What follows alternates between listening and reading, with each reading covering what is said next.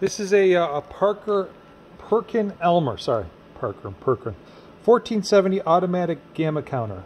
So I was trying to get this thing up and going, and I'll show you the screen here. It said for a while, wait 3 minutes, and then it comes to this screen right here.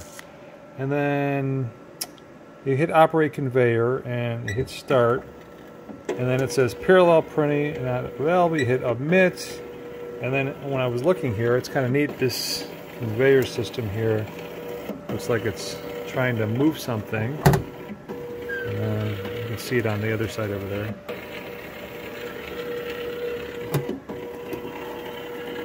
You can kind of see it in the background. Seeking assay.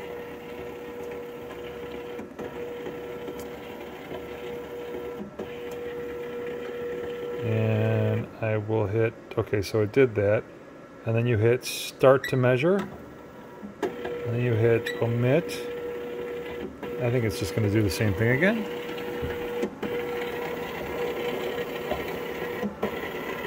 I'm not sure. Like I said, it's moving that conveyor belt around.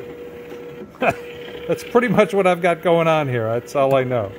I can hit stop, and then stop key was pressed, and you hit clear conveyor, and you hit enter, and then it's clearing the conveyor. And then what I was going to do was maybe show you the protocols, file, system. I don't know, obviously have any idea what we're doing, but it looks like it's got a floppy disk in there. There's a keyboard here. Let's see what we got going on over here. It's got a 1218 tag, 12-2018 when it was in use. Let's see what this one says. That gives you a serial number, a service number for them. Come around the back here.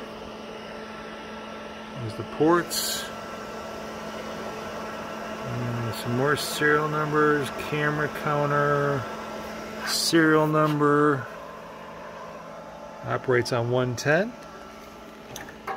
But that's the unit itself. I'm not sure what else to show you. If I miss something and you want me to show you, don't know what that's for. Probably to, this is probably to pick it up. Well, I never noticed that. It was pretty heavy to pick up. For sure. You'll see something new every day. I would guesstimate this item at around 300 pounds, so. If you want me to show you something else, let me know. Otherwise, that's the unit. And again, that is a 1470 automatic gamma counter.